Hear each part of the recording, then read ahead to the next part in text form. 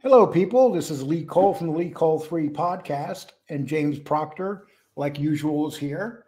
James, how you doing today? Hey, I'm doing good. How are you doing? Not bad. We're going to do a kind of an interesting story today with Sammy Gravano. And Yep. people are going to say, oh, not another Sammy Gravano. But, Sammy Gravano, he has a lot of things that we could talk about forever. Yep. And one of them is, so there's been a lot of changes in Sammy's channel lately. And people Yep. have noticed and people don't like the changes. If people remember the old show, the way it started, it was really cool. Mm-hmm. But the guy to put that together is no longer in. He's no longer there, the director. Why don't you Right. talk about that a little bit so people know exactly why the show doesn't look like it used to look?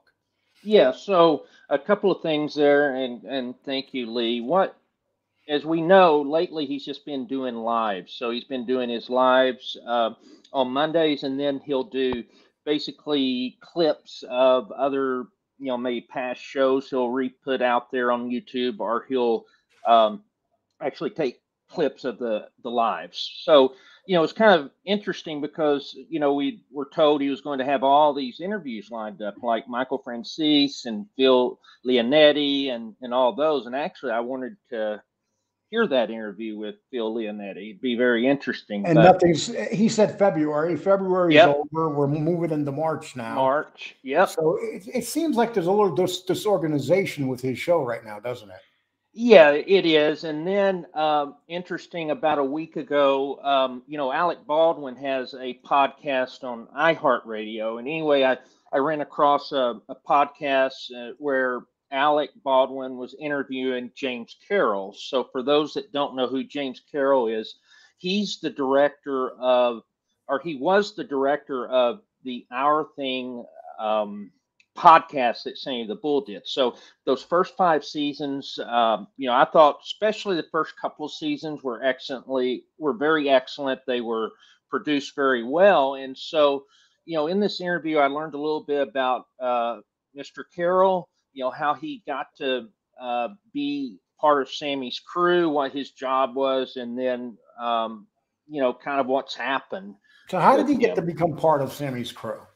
Yeah, so when Sammy got out of prison in 2017, his family and Sammy, they were shopping his story. So they wanted Hollywood to do basically a show about his life. They wanted to do either a documentary or like a live episodic show. And anyway, James Carroll was brought in to actually do a pilot and do a show and then get it shopped with producers in Hollywood. And so unfortunately, they shopped it around for a couple of years and there wasn't much interest. And again, this was in 2018 when he got out, and that was Right. before COVID hit. And then in 2020, COVID hits, and then Sammy works with James Carroll then to produce Our Thing. They said, we're not getting anywhere with Hollywood. We'll just go ahead and do our own podcast. And And our so, thing became very successful, didn't it? oh yeah, it did. And he's got nearly 550,000 subscribers, and so it's been in the anytime you can get even 100,000 subscribers, that's really good. And so I think Sammy's may be up there, may behind Michael. I think Michael Francis has about a little over 1 million Yeah, a little bit over subs. a million. Yep. Yep. And so it's definitely been successful. Now Hollywood is interested, is supposedly. But anyway, Alec Baldwin had this interviewed him, and so they started working together, and they did the first 5 seasons. Okay. And Alec Baldwin asked James Carroll what was going on. Now James Yep. Carroll also told a story about Sammy didn't seem like a person that had too much empathy, and Right. he didn't really seem like he cared about things and people getting hurt. Explain to Right. me why James Carroll said this. Yeah. And so that was, so I thought it was interesting. So Alec Baldwin asked, when you talk to Sammy, do you feel that he has regrets in his life with his past? And and it was interesting to me that James Carroll said that Sammy has no remorse on what happened with any of the 19 murders. So I thought that was very telling of who Sammy is as a person. Yep, and wasn't he driving and something happened with a bicyclist? Yeah, yeah, and this is just more of an example of Sammy, being petty, but also where Sammy can't let things go. So basically, there was a altercation with a bicyclist when Sammy had taken James Carroll to dinner in Arizona, and they were coming back. And anyway, and Sammy was driving, and he almost hits this bicyclist, and then the guy on the bicycle's upset and tells Sammy "F you," and then Sammy yells back at the bicyclist the same thing, and then finally drives off. I mean, James Carroll didn't know what the hell was going on, thinking, who knows what Sammy's going to do, but it ended peacefully, but Sammy couldn't let it go. He was just talking about the rest of the evening and how this sea sucker would not, So thought it was imagine, okay to do that. imagine if he came across Sammy Gravano 30 years ago Yes, and exactly. started yelling at him. And Yeah. it's just one of those. But and is there anything else you found fascinating about? Okay, he's out. He was a director. He put that thing together. He helped Sammy Yeah. get off his feet. But as Yeah. we know, Sammy's not too loyal to the people around him, and Yeah. that's why we're gonna go into the Frank Fiala. Right. But Yeah, and that's yeah. And the only thing I wanted to say just about the James Carroll interview, it just seems that Sammy's must have been unhappy, because one of the things that, like I said, we've heard is that he wants to re-edit those first 5 seasons of Our Thing. He said there was some factual, maybe dates missing or whatever, and so, but also if you look back at the last couple of years with Sammy and his crew, besides Gerard, his son, Gerard's definitely his biggest influence, but his crew has turned over, multiple times in, just 2 years. and now he has a woman that didn't even know what the book Murder Machine was. Sammy didn't know Yeah. what the book was. Yeah. And she goes, Sammy, I have no idea. And this was a recent one. So now he has people that are in this line of business that know nothing about the mob. Yeah, exactly. Exactly. And he's given that up with the people that he's pushing away, I take it. Right. Right. Okay. And we're going to go into another part of this, and we're going to do the Frank Fiala. And and let me put him up here. And this is interesting. Because we're talking about Sammy's loyalty to people. I want to explain to the people, the hit crew that was on this, and what happened to the hit crew that did this with Sammy when we come to loyalty. Yeah. And the reason why he killed Frank Fiala. What do you think? So let's put him up. And as everybody knows, this is Frank Fiala, and he was killed. Explain how he was killed. Yeah, so this was in 1982, and so I know that probably most of you heard the story, but this guy Frank Fiala, he's from Czechoslovakia, very eccentric guy, and anyway, a drug dealer, has a lot of money, came to the States, as an adult, and anyway, the guy wants to buy the Plaza Suites. He wants to buy this nightclub. And so, there was the issue. They had a birthday party, all that type of stuff, which, Sammy's talked about. But, there was just a lot of issues between Fiala and Sammy and his crew. In fact, Michael DeBat confronted Fiala once. And Michael because he had an Uzi submachine gun. And Mike DeBat was the doorman at that time, right? Yes, he was. He worked the door for the club for Sammy. Yeah. And we all know who Michael DeBat is, and we'll get into how he died. Right. He was the athlete. He was considered a very strong guy. Yes. He was a bouncer at the club. Yes, he was. Right. And so Frank Fiala threatened his life with a machine gun. Yeah. Yeah, exactly. Didn't Sammy say in his thing that it was him that he threatened? Yeah, yeah, that's what he said, but it we was got actually sure threatening Michael DeBat. Yeah, Yeah. it was Michael DeBat, and Sammy said it was him. Sammy put himself right in the middle of the story. Yeah. You walked in there like Rambo. But anyway, when this happened, Sammy was pissed. Yeah. Okay, so I'm going to read this. This story is from This is exactly what happened. This story is from 1982. It's a very short story, and there's no Italian names in it where I'm going to get them all screwed up. So let me add this to the stream. Yeah. And this story is 40 years old, and this is the original. This is the UPA archives, and it says a millionaire disco owner was killed by a ski mask gunman who pumped one bullet into each of the victim's eyes and mouth in front of a horrified patrons outside a Brooklyn club. Another gunman wearing a ski mask pinned Frank Fiala, 37, to the ground while his companion methodically shot the Czechoslovakian native in each eye on Sunday, a police spokesman said. The gunman finished the job by shooting the victim in the mouth.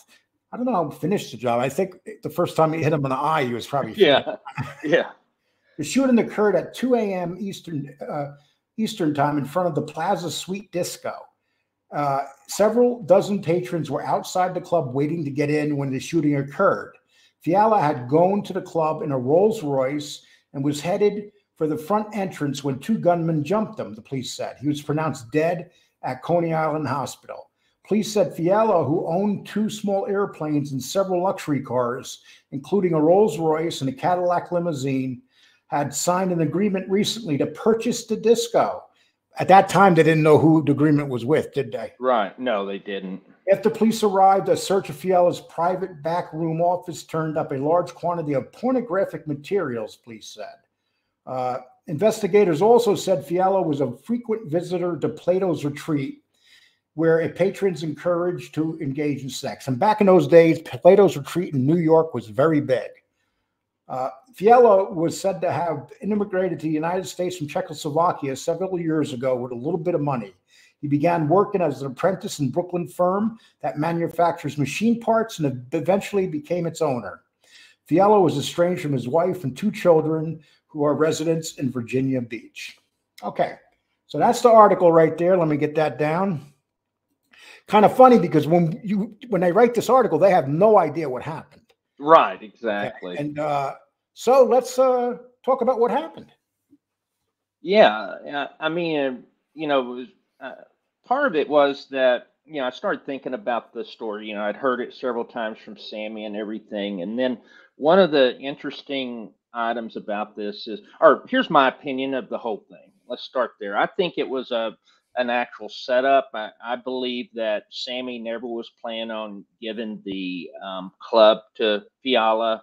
And so Sammy already got from Fiala $100,000, right? Yes, exactly. There was a down payment. They hadn't even went to the attorneys yet, but there was $100,000 down payment, and then it was going to be, the property was only worth $200,000, but he was willing to pay $1 million for it, but it was going to be done a little bit unusual. So there was $100,000 down payment, and then another $250,000 that would be paid at closing. And so that was on the table. But then a lot of people say that Sammy wanted to kill him before the closing, right? Yes, exactly. And so there's another reason for it. Besides that, he was owed, or was going to get $650,000 worth of gold bars. And so, I know that this guy Fiala had started moving in. He had already had his own office. They said that he already had the safe there. And so, what I don't know is it's possible that the gold bars were already in the safe, just waiting for the sale. I'm not sure what happened, but what we do know is that Sammy got $100,000, and he had no intention in actually completing that transaction. And not only that, Sammy Gravano was about to do an unsanctioned hit because Fiala was an associate of the Gambino's families. He basically had to clear it with what's his name? Paul Castellano. With Paul, right? With Paul Castellano, and he didn't clear it with Castellano. He Yeah, he did not do it. He killed. So they have Fiala killed, and And then let's show the hit team yeah, was at the door was mm-hmm, Michael DeBat, and yep, that was a ruse. He was at the door, and he was just going to pretend he was bouncing there, but he was going mm-hmm, to stay at the door. right, One of the main shooters was Louis Mileto, mm-hmm, right? good And friend of we all his. know what Louis, and we'll talk about what happens to Louis. Yep, Then another person was Nicholas Marmondo, right? yep, Nicky Cowboy. Nicky Cowboy. Uh, and then you had, let's see, you had Ed Garofalo, Mm-hmm, Huck Carbonaro, mm-hmm, Joey Peruta. They mm-hmm. called him Sammy's Luca Brazzi, Yep, and Joey D'Angelo, who eventually became a big rat himself. yep, Stymie's son. Yep. But anyway, out of this hit crew, the reason we bring this up because 3 people in that hit crew are murdered. Yep. But let's say the hits. Okay, so Melito jumps out. They shoot him. It's Melito's one of the main shooters. Mm-hmm. Who else is the main shooter there? If you remember. Yeah. So you had Melito, and so And the bats was at the door. Michael DeBat, was there and too. when the shots Yeah. went off, the bats yelled, "Everybody down! Everybody down!" As Right. like a ruse, a diversion. Ruse, yeah. So everybody laid down, and that's what happened there. And exactly. Nicholas Ramondo was there, and and unfortunately, and Ramondo, Melito, they were the main shooters. Is that correct? Yeah, they were. Yep. And then Joseph D'Angelo was there as well, and so he had a gun as well and shot at him. Okay, and so it doesn't end there though. It's like, okay, the shooting's done, and I'll tell you the balls of Michael DeBats. Yeah. He stayed there and waited for the police to come, and he sat there for questions and everything. Yeah, yeah, because they thought he was just he was a bouncer. He was a bouncer. They didn't say, oh, this guy was a member of the of the Gambino family. They had no idea at that time. So this is on a sanctioned hit, right? You're right. It is, and Sammy gets nervous.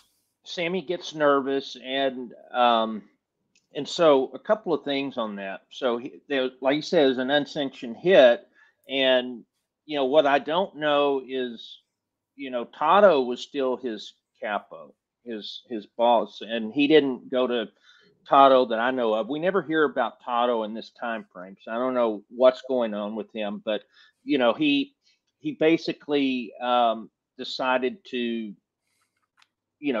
kind of hide, go on the lam for about 3 weeks, see if things would settle down, and then all of his supporters, the 6 people that we're talking about, they said, they were concerned for Sammy. Sammy was scared that Paul was going to whack him over this unsanctioned murder, and so DeBat and all the others said, Sammy, we'll load up, we're ready. And so they were willing to go to war for Sammy Gravano. They were willing to go to war against the Gambino family to protect Sammy. So these very men that were willing to protect Sammy eventually betrayed, all within the next few years. Now, do you? Yep. And the funny thing is, Sammy called them all drug addicts and nuts. Yeah. The ones that he decided to take out. And let's start. So he takes out Nicky Cowboy and yep. Now Nicky Cowboy wasn't a druggie. Okay. Right. That never came up, but he went to John Gotti, and he basically said he was out of control. He was a renegade. He told John Gotti. Right. He didn't want to be part of the crew no more. He went and told John Gotti that he was trying to get his own crew together, and so they got him to come down to Tally's, which was also that was owned by. That's Gravano had Tallies as well. Yes. Yeah. So they got him to come in, and you know what happened at that point? Yep. You tell us.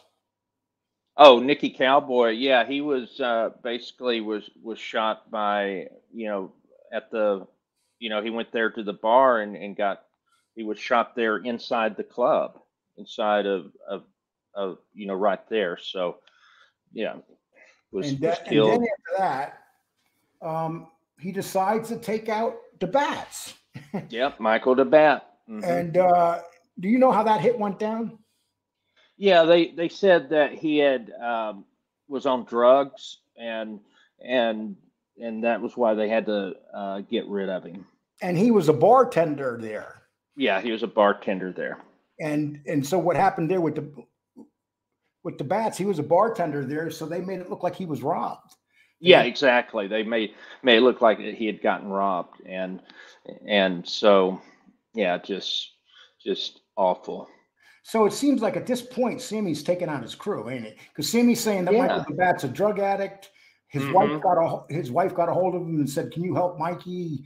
He's on drugs." And Sammy says, "Yeah, I'll help him. I'll shoot him." And then and we also have another guy from the hit, Louis Melito that he took out, and Melito was his best friend. Yep, and he is also a made guy, and so he was. And that's what was just unbelievable, because his wife and family considered, Sammy like a godfather to the kids and everything. And I think that the Bats was definitely acting strange, because they said he was full of paranoia and stuff. But if Sammy's your partner or your friend, I think it's normal to be kind of, maybe he was correct to have all this stuff going on in his mind. People said that he was thinking things were going to happen to him. Things did happen to him, so maybe he was right. And then with Melito, what was he had been best friends with Sammy for a long time. I know there was a big controversy. Melito wasn't happy when Sammy named Lou Valario as captain of the old crew. Melito thought he would get the job, but no, it went to Lou, and Lou was more of a coffee boy. That's something that even if you listen to the podcast that RJ and Mikey Scar's doing, they've talked about that several times. So anyway, and Louis's wife said that he didn't have this drug addiction like Sammy said. No, he didn't. No. He didn't have that. But Sammy didn't feel that he was loyal. He felt that he went to went to John and was saying that, he was a Castellano loyalist and all that stuff. And they're saying that Melito was being defiant, was complaining. And so in one breath, he's saying, he's saying that Melito is not loyal, but at another breath, he's saying that they were willing to fight with him if they had to protect him if Castellano decided to hit him.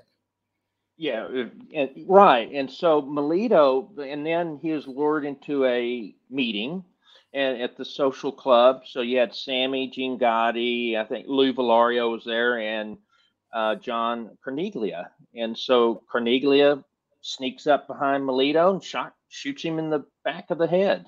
And the body of his good friend disappears forever. Yep. The other two bodies he left out. I mean, Nicky Cowboy, they threw him in the street. Yep. And with the other, and with, Mike the Bat, they thought it was a robbery. They even made it look like they had the cash register was emptied and all that type of stuff. So they thought it was a some sort of robbery. So yeah. So, and the main reason we brought this up today is because we're talking about Sammy Gravano when it comes to loyalty. Yes. He had no loyalty when he decided to kill a man, commit an unsanctioned hit. Right. He had no loyalty to these men because and this is one of the things John Gotti was complaining about. Right. He went to John Gotti and said, these guys are drug addicts. They're not being loyal. Right. So John Gotti said, okay, take them out. Right. And toward the end there, John Gotti felt like a lot of this stuff wasn't true. Right. Exactly. And he had Sammy had a killer crew, but Sammy killed half his crew, and Sammy killed a couple guys that were stone cold killers. Yeah, and that's what was and that's what made me think about this. So you start seeing the loyalty that that these guys had to Sammy, that they were willing to go up against the whole Gambino family for him to protect him. And then, Sammy doesn't even, give him a pass, give him a chance. Even John Gotti, gave, Johnson a chance. It's just he decided to stay in town and still, deal drugs and stuff. And that And he was embarrassed given every John Gotti. opportunity to leave town, and he didn't. Yeah, Willie Boy exactly. Johnson. Willie Boy Johnson. Yeah, exactly. And so that guy testified against John Gotti, and it was known. He was outed by the prosecutor, and so and he even gave him a chance. And Gravano can't even give his friends a chance that protected him from from John, from Paul Castellano and others. So it's just very unfortunate when you look at this story and these families that lost loved ones because Sammy just it was more important for him to have what he wanted. And it's almost 17 years, and the only reason they find out about what happened with this murder is because Sammy's caught. Yeah. And then eventually Joey D'Angelo becomes a rat. Yeah. Two guys that didn't was Huck Carbonaro and Joseph Peruta, who they called Luca Brazzi. Yeah. And those guys, didn't. Right. Out of that crew, they were pretty straight. And Eddie Garofalo was also his brother-in-law. Right. Well, if Huck, the thing is, Sammy would love to take out Huck. He's the guy. Huck was part of the crew that came down to yes, Huck Arizona. Yes, and that was from Peter Gotti. Yeah, sent them down, and eventually that cost Peter Gotti his freedom. Right. Because of Joey D'Angelo, I believe. He's one of the guys that testified against him. Yep, exactly. And then Sammy, a year or so ago, did this weird fantasy on how he was going to take out Huck and talk to him about his treachery before, killing him. So, yeah. Just like he was going to take out a bicyclist. Sammy's like in his 70s, and he's still planning on taking people out. Yeah, I've noticed that a lot about Sammy. He has a lot of fantasies, and he called that one a fantasy because he doesn't want to get in trouble for making a threat, even though but he said the same thing about the chin, and he has a lot of fantasies, but it seems like to me that there's still a lot of anger, inside of Sammy. It's like the director said.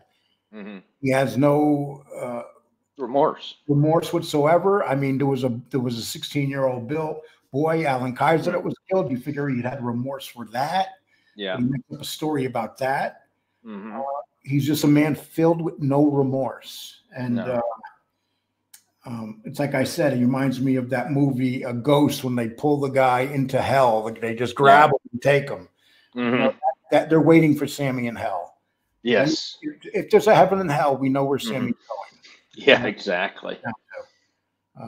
Especially now, because he doesn't care. Mm-hmm. He says this is part of the life, but betraying your friends, your close friends is part of, it happens in a mob. Friends but he was taking his friends out for very questionable reasons because he was taking over their businesses too. Yeah, and that's what never made sense to me is that, he gives the excuse that he flipped because John spoke bad about him. He betrayed. Or John told him to take the fall. Right, exactly. But then what about, that's not Cosa Nostra, he says. But then what about these friends that did, that was always there for Sammy, and then he takes them out. And we understand that's part of the mob, betraying your friends. Yeah. But he didn't betray them because of any other. I feel like when he murdered those three guys, he wanted to cover up for that murder. Yeah. Well, he did pay the cop. My understanding is also that, I know it's not talked about much, but he paid off a detective, I know, in Brooklyn, a homicide detective, to sweep that under because he didn't want to be looked at for the murder of Fiala, but he did pay money to get that swept under the rug. Okay. Well, we got 30 minutes and we're going to drop a video, and we'll drop this video. But if you have not hit the like and subscribe, please do it, people. It's like I said, 50% of the people that come here have not subscribed yet, and we're getting close to 10,000. Please help us get there. And if you want to help donate to the show, there's 3 things you could do. You can either send cash apps in to the Cash App or PayPal. You can also hit the heart and leave something there, or you could watch the whole commercial. As much as people don't want to watch the whole commercial, that's how we make our money, is with the commercials. And so we rely on those. But anyway, anything you'd like to say before we leave, James? No, I just thought it was just interesting, the story with James Carroll, and then, just led us to thinking about what happened with this Fiala hit, because, there was a lot that really tells you about Sammy's character, Sammy, he has no character. No, right. And this is what Mikey tries to say too, Mikey Scars, and he says it all the time because the guy makes up a lot of stories. Right. And he doesn't need to make up stories. The guy has an exciting and fast life. I mean, this story with him hitting Fiala alone is a very exciting story. But the fact of the matter is, 3 of the hitmen were taken out by Sammy's orders. Yep, exactly. And 2 of them were very good friends. Yes. Okay, James. I'm going to just say thank you. I appreciate it. And like I said, please hit the like button. Please hit the subscribe if you have not. And thank you so much.